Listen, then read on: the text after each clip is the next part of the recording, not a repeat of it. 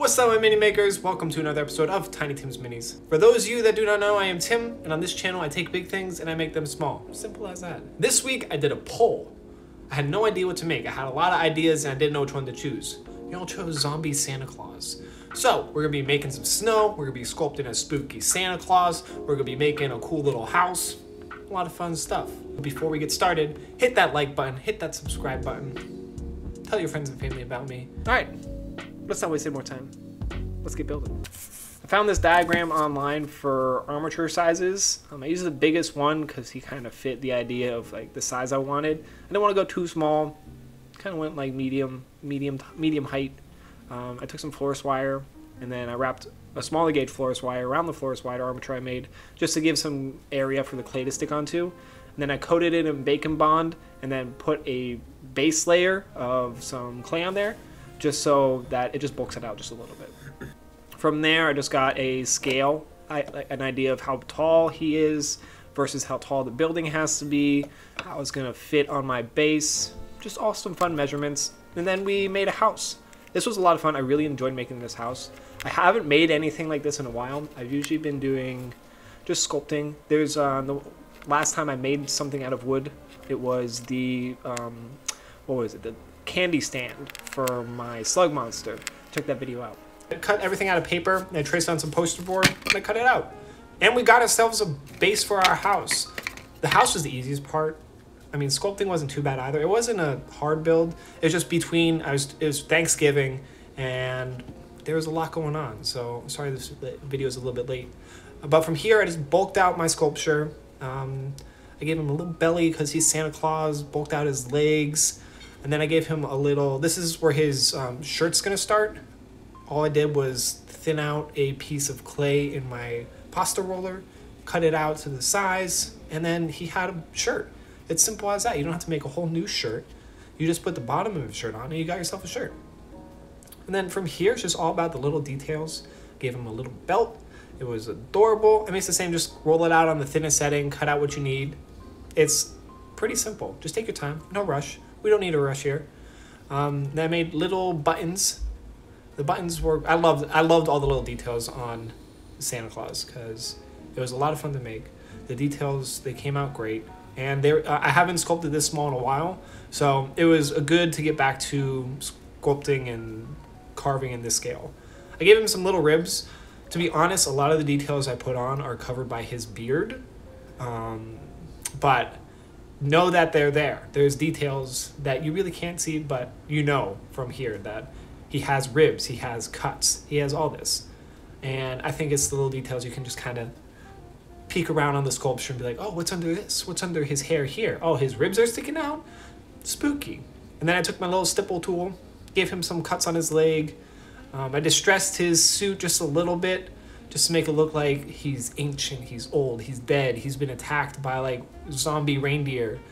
I guess I didn't have a story how he became Santa Claus, but I guess you could be like, he was feeding his reindeer one day and his reindeers got sick.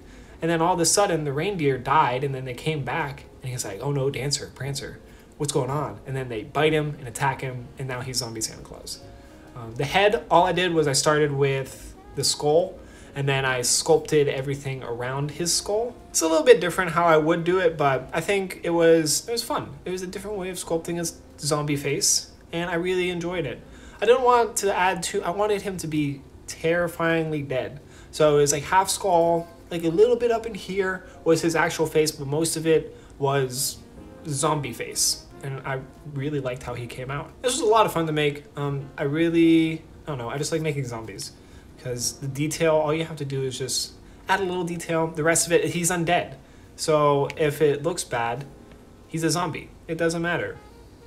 It's a lot of fun. For the house, I just hot glued everything together, made sure everything fit on the base before I started gluing, and then just kind of went at it. It was a lot of fun.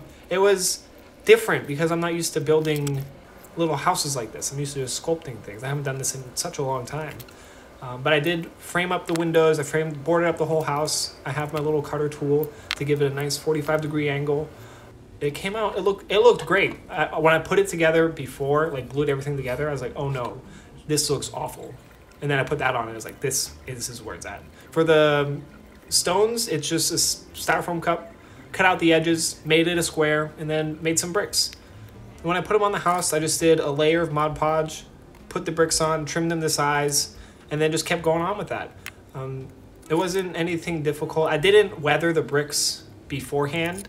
I did it afterwards, but I just put them on, cut them out, and I think it came out looking real nice. For the roof, all I did was cut out some strips, cut some lines on there. I wanted it to look like a thatch roof, so I took my wire brush and I went along the edges of where it looked like hay, and then I just stacked them up. I made sure that the lines weren't connected because that just would have looked weird. But unfortunately, most of the roof is covered by snow, so it didn't really matter. For the doors, I just took some clay, rolled it out in the thickest setting, and then I trimmed it to size. I had a door cut out from when I did the poster board, and then I just used that for my sizing. And then I just took my wire brush, did some wood texture on there. Again, this tool is fantastic. It's literally, I love using this tool. Like I use like 3 or 4 tools that I have, and that's all I really need. Like my silicone, my little, it looks like a dental tool, and then the wire brush, and that's all I really need. But the door, I love the door. The door is adorable. I also made little windows with little Christmas trees on there, and I thought those were super cute.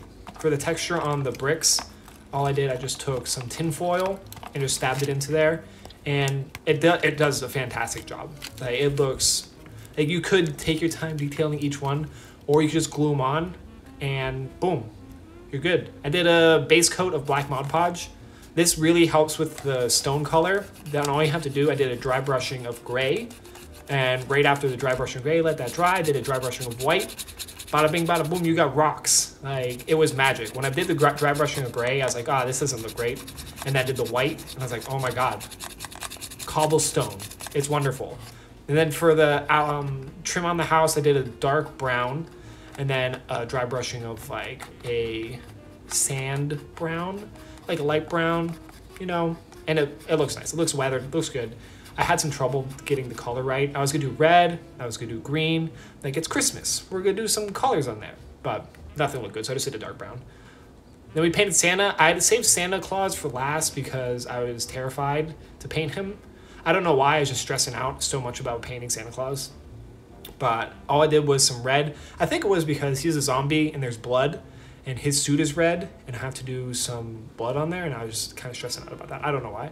But I just did a lighter red. It's just basically like basic red, because I did a dark red on his suit, and then I did a bright red just to get some contrast. And it dried kind of dark, but you can tell it's not the same color. It looks good.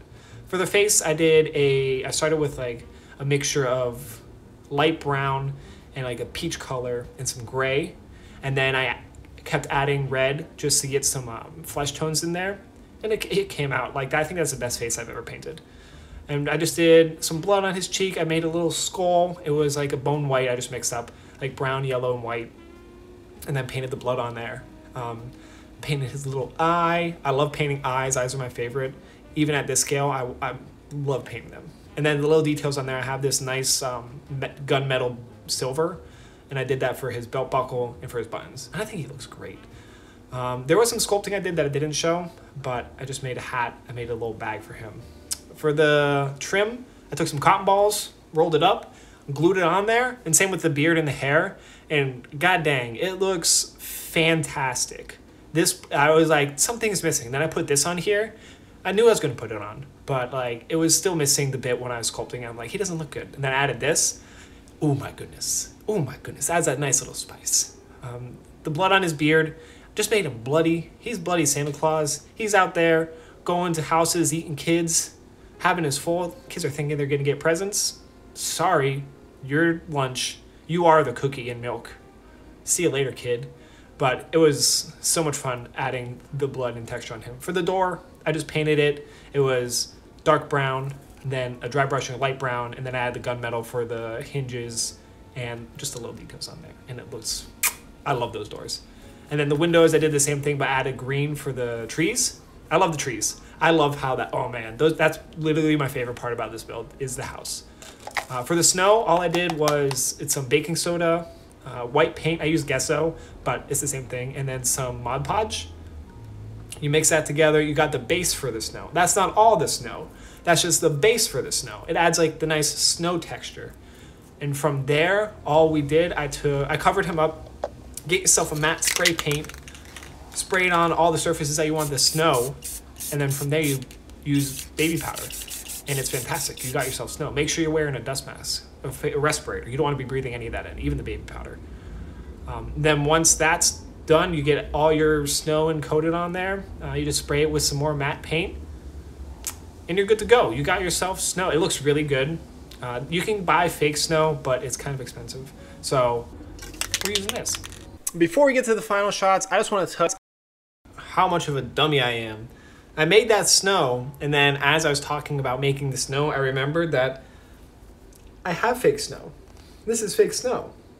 And I could have used this, but instead, you get to learn how to make fake snow with me.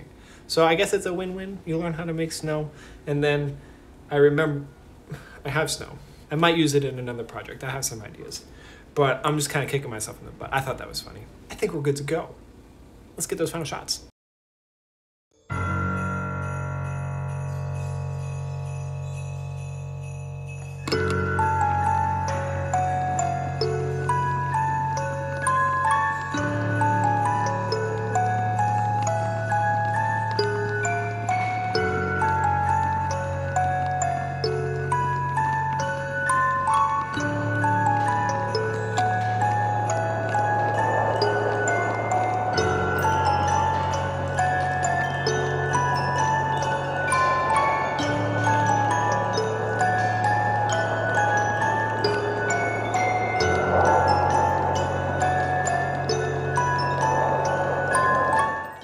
Another diorama in the books. Thank you so much for watching. I hope you enjoyed. If there's anything you want to see in miniature, comment down below. If you enjoyed this video, hit that like, hit that subscribe. If you did not like this video, hit that like and hit that subscribe. All right, I will see you next time with another miniature. See ya.